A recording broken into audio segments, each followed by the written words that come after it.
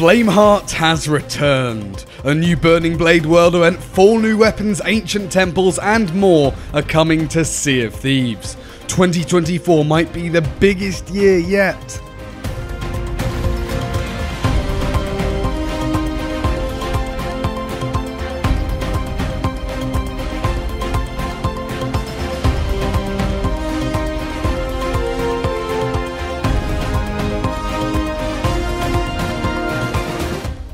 Welcome to Ghost Flash, the only place to stay up to date with all the latest Sea of Thieves news as and when it comes out.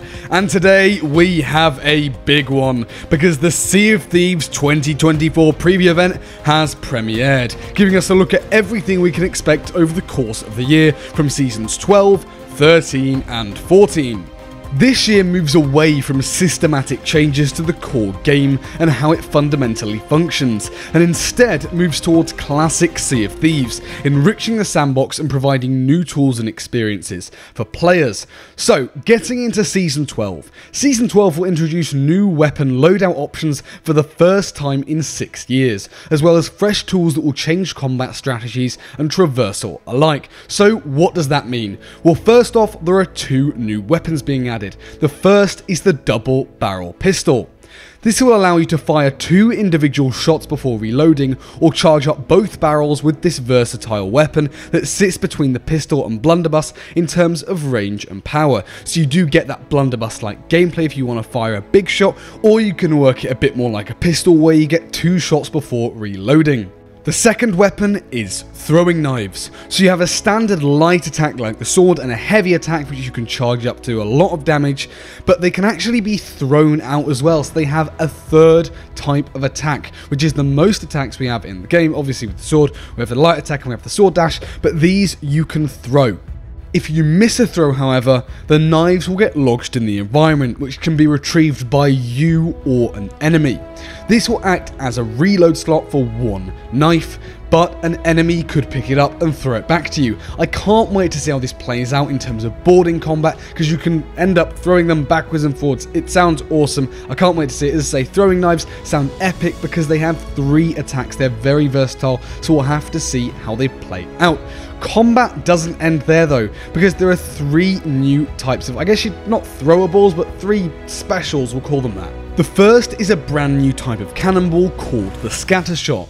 It's a bundle of 4 cannonballs that has a very short range, but they spread that can cause multiple small holes on an enemy vessel, forcing them to work through their plank supply much faster than against normal cannonballs. So this is really good for burning supplies, or if you get close you can overwhelm them. It's a little bit like a shotgun, but not in the sense that it does a load of damage, more in the sense that it's spread. You can attack the whole ship as opposed to one small part of it.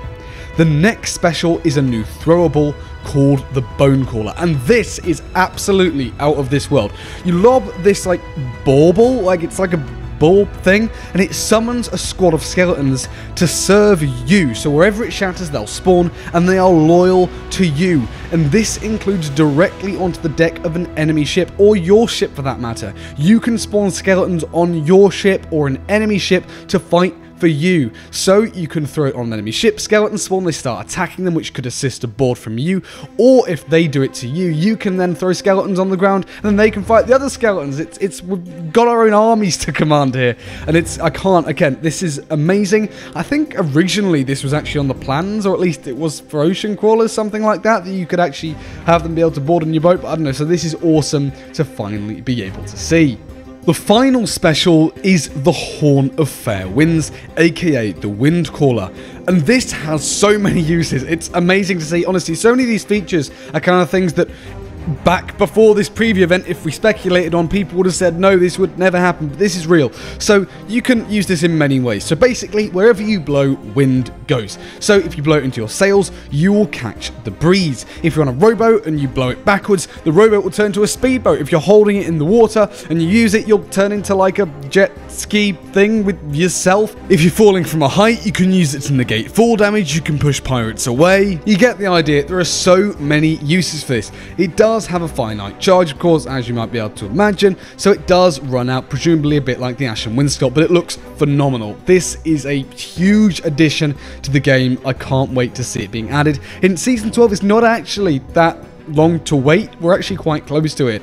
However, that doesn't stop there. Zip lines are coming in Season 12 across a range of islands that we saw debut in the Legend of Monkey Island Tales, and harpoon walking. This is huge. This is literally almost like bringing Assassin's Creed Black Flag into the game. You can now walk across harpoons. So you're next to an enemy boat, you climb on board the harpoon, and then you walk across, provide you a good angle. It seems like this is what harpoons were meant for from the day they were implemented, but I cannot commend this enough. If you fire it up to a skeleton fort, for example, you can go down it, you can slide down it, you can walk up it to places. It's a new traversal method, and it's going to make life so much easier.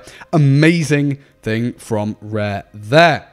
Now then, we move on to Season 13. Season 13 is out of the world. It has blown me away. Season 13 sees the return of Captain Flameheart and his fearsome ship, the Burning Blade, as his followers ramp up their efforts to uncover ancient secrets. As part of this, there is a brand new world event, the Burning Blade. A large warship rocking 10 cannons and a front-facing fireball launcher will be a new world event that can either be sunk or commandeered by Flameheart supporting player crews. Let them sail with a literal skeleton crew to cause chaos. Before we continue, this is like a hybrid between my video that I did on Man of Wars and a Shiny Rays video that he did on Man of Wars. They've literally slapped these two together. So how does it work? It's a giant world event. You can sink it or you can commandeer it, whatever. You can then board it. And this, they've talked about the interior. It's going to be huge. There's going to be a statue of Flameheart. It's going to be obviously a cool captain's cabin. There's weapons everywhere. Obviously, it's crewed by skeletons. It looks absolutely phenomenal. The Burning Blade is back. This is out of this world. Now, they're introducing skeleton camps. Now, these ramshackle constructions will mark excavation sites where pirates can descend into ancient temples to solve new puzzles and recover valuable loot. Or if in control of the Burning Blade, collect secrets important to furthering Captain Flameheart's schemes. Now, I don't know if these are new islands or if they're just islands that have been repurposed. If anyone can work it out or has an idea about this, let me know down in the comments below. I can only presume that they're new because, well, the other islands, every island is used for many quests and everything like that. Would they really take it over permanently? I don't know.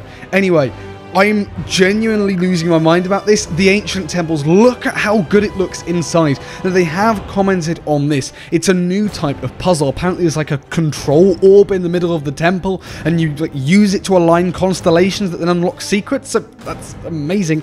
But basically, if you're in control of the Burning Blade, then you go to these, you won't have any hassle. You go down and you recover the secrets important to furthering Captain Flameheart's schemes, as I mentioned. However, you can just go to these normally. You'll face skeletons because you're not on the side of Captain Flameheart. Of course, if you go on board the Burning Blade, you're plaguing yourself, so the skeletons won't attack you. But if you go to these just in the main world, which you can do, then skeletons will attack you and you'll have a bit of a fight.